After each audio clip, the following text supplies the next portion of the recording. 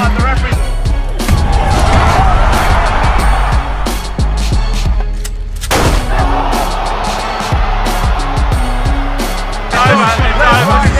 They're gonna stop this. They're gonna stop.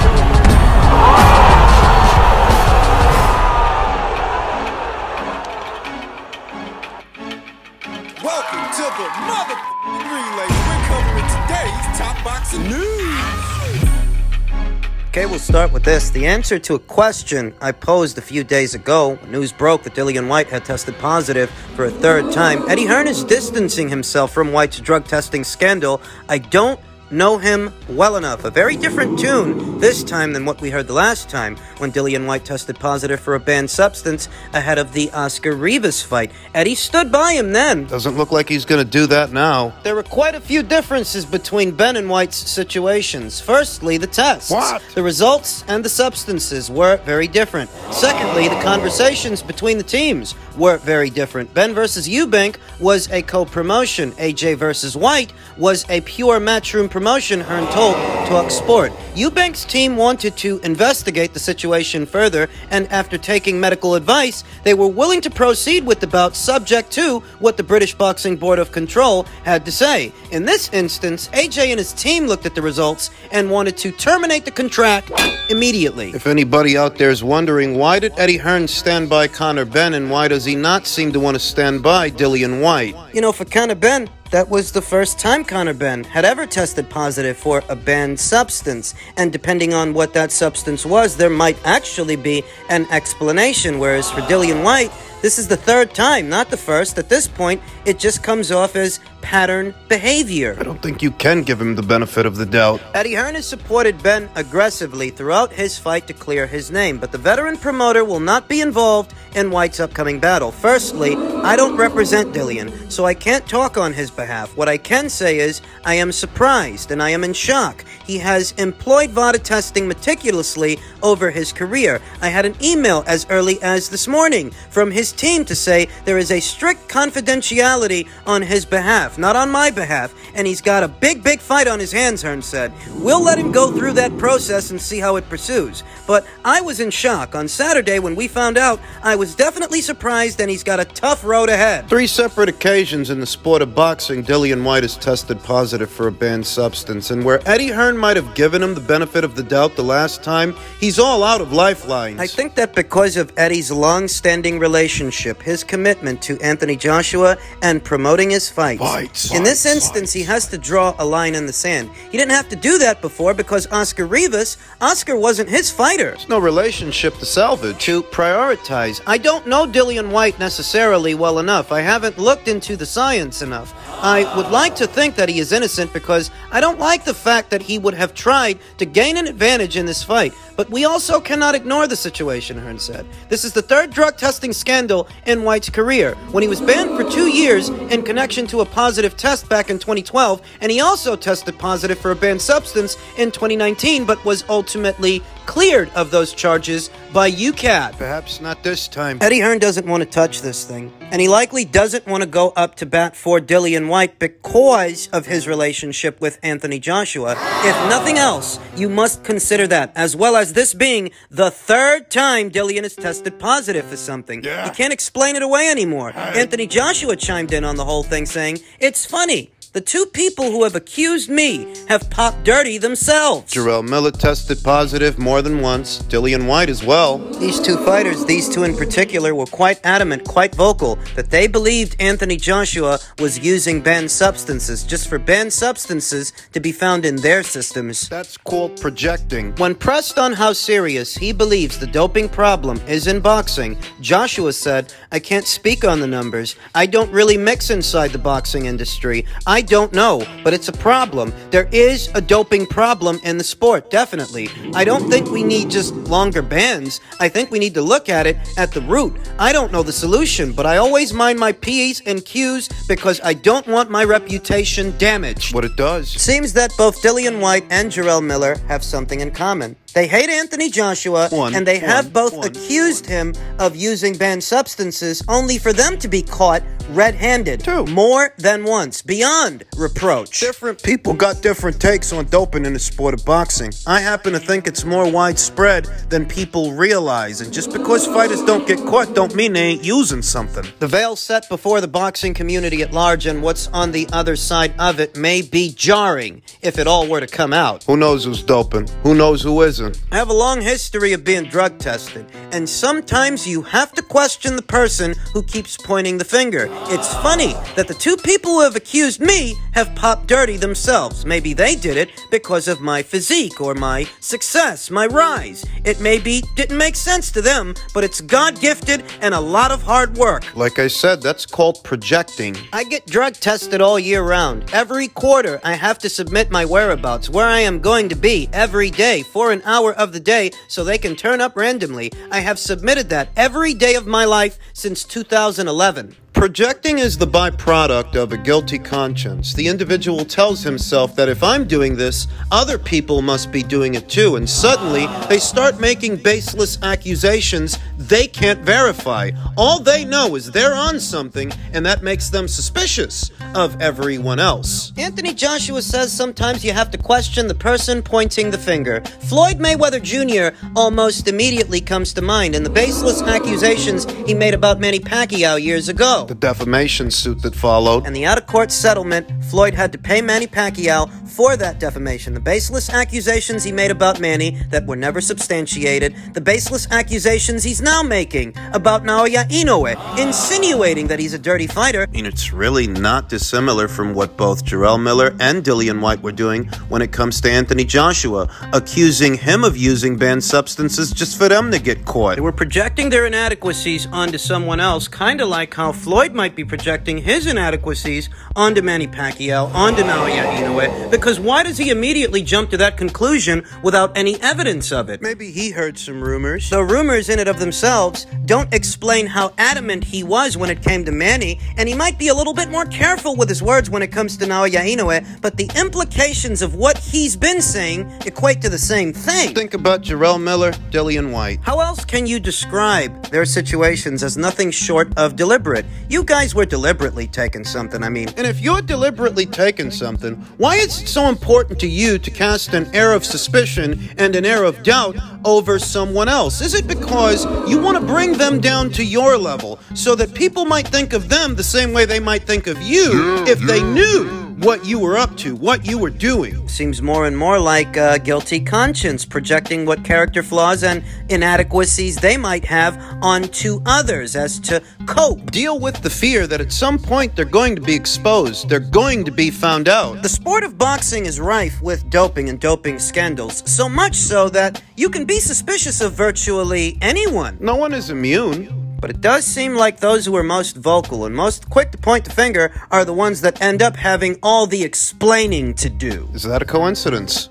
So Anthony Joshua had his fair bit to say about Dillian Whyte. He added, he wants to build momentum for Wilder, for Fury. Inactivity makes you soft. Inactivity is something we often talk about here on the channel, especially when it comes to PBC fighters. Stephen Fulton's inactivity ahead of the Inouye fight. Spence's inactivity ahead of the Crawford fight. Wilder's, what could be Wilder's inactivity ahead of a Joshua fight. Of course, Jermell Charlo's inactivity ahead of the Canelo fight. Anthony Joshua stated, I looked at the momentum I need. Even if I am going to fight in December, I need to build momentum. I kind of canceled the end of the year fight for now. Looking back at previous negotiations with leading heavyweights in the division, it's always been complicated. Back and forths and never materialized. Since 2019, this is the first time I'm having multiple fights in the same year. Crazy. That's not good for any fighter. Inactivity is not good. Look, my last fight with Jermaine Franklin, a unanimous decision win in April, no knockout. Maybe not the most spectacular performance, but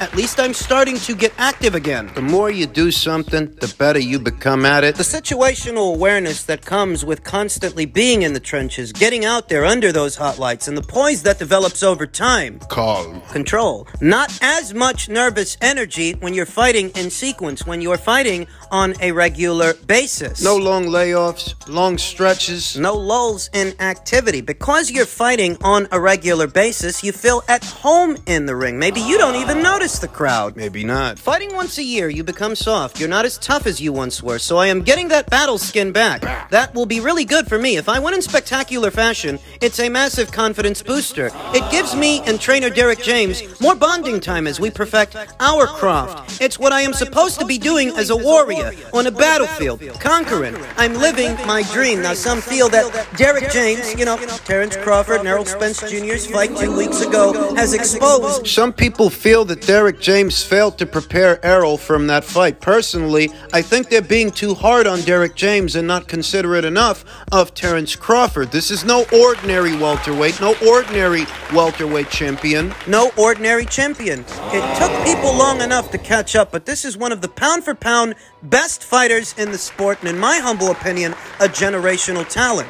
Derek's fighter losing to Terrence doesn't mean that Derek is a bad trainer. Perhaps he had the wrong approach. But what might be wrong for one might not be wrong for some. A man is born. Derek seems to rely on the physical more than the mental. He's a man of means, and along came two. Most will highlight Derek James and how dismissive he was of Terrence Crawford's ambidextrous switch hitting, his more cerebral approach to the sport as opposed to Errol's more physical. Errol was too simple for Terrence, and that's all well and good. I've spent the last 5 years telling you that. Derek's preparations for Errol Spence Jr.'s fights, most of them, seems to rely on the physical, and that's all well and good. Maybe they miscalculated with Terrence, but for Anthony Joshua, being a little bit more physical is just what the doctor ordered, because Anthony Joshua's meteoric rise was on the heels of him being one of the best finishers in the division, a talented knockout merchant. Some would say that after his shock upset loss to Andy Ruiz, he became more cerebral because he became more tentative, afraid to let his hands go for fear of being countered, the way he was countered in the first Ruiz fight. I hope I can bring an exciting style. I feel that I had to go through this process. I really need August 12th for everything that I have gone through to merge together and bring back an exciting performance. A knockout is needed. I agree, said Joshua. Active fighters, we're all fighting once a year now. I don't know what it is. The networks might be paying too much. I just need to get busy again. Derek's approach may be too simple for a fighter like Terrence Crawford, but it might not be too simple for a heavyweight. The majority of heavyweights, these are not the most cerebral fighters, you know. I mean, at heavyweight, you really are always one punch away from being knocked out. And Anthony Joshua, he does have power in both hands. He's got a strong right hand, but a good left hook. Some people think he's got a glass jaw, but need I remind you that Deontay Wilder's been knocked down and knocked out more times than Anthony. Perception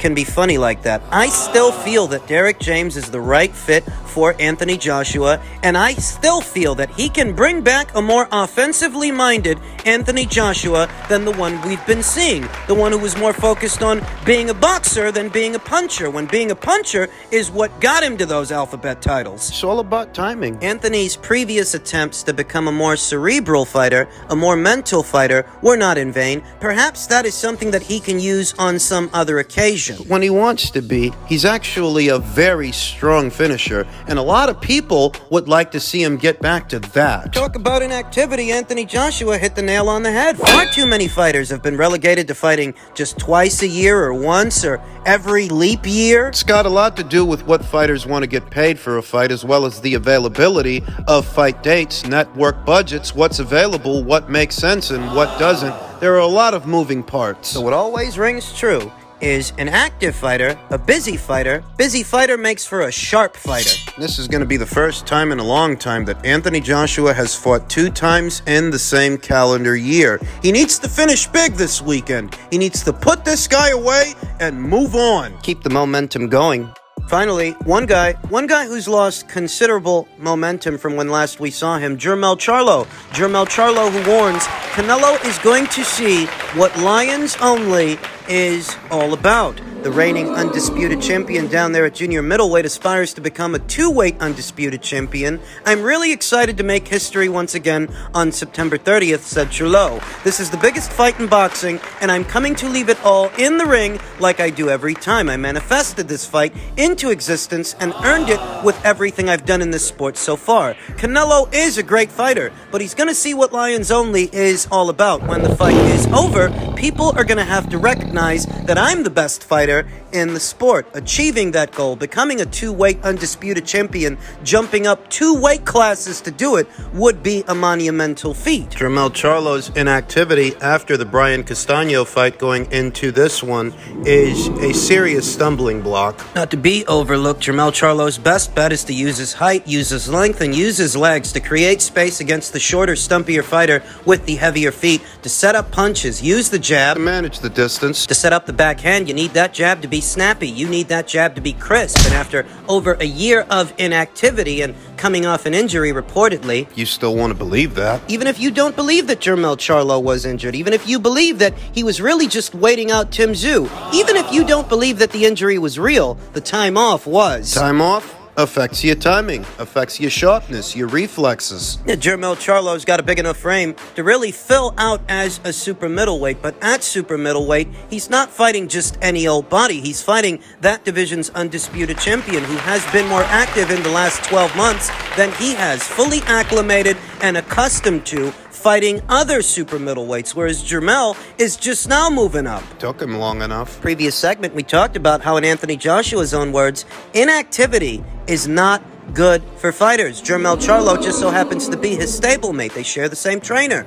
Derek James. Getting into a gunfight with Canelo, that can't be the way to go. Trying to match his power blow for blow, mid-range to inside. Jermell must rely on his physical gifts, his height, his length, and his mobility, his best weapons in this match. Being out for so long and carrying more weight into a fight than he's ever carried into any fight might take something off his timing, might take something off his punches. They won't be as sharp, won't be as crisp. Perhaps he'll feel good in the beginning, in the first couple of rounds, say the first and second quarter, but in the third, You know, because he didn't have to boil down to 154 for this fight. didn't leave as much of himself in the camp. He has more of himself to bring to the fight, though when it comes to the fight, this is a guy who needed 2 fights with Tony Harrison to get 1 decisive victory. This is a guy who needed 2 fights with Brian Castano. Same deal. Many people feel that he lost the first one, but he definitely won the second. Better still, he needed 2 fights with Brian to get 1 decisive victory, and none of those fighters, none of those champions are of the ilk. None are the caliber of a Canelo Alvarez.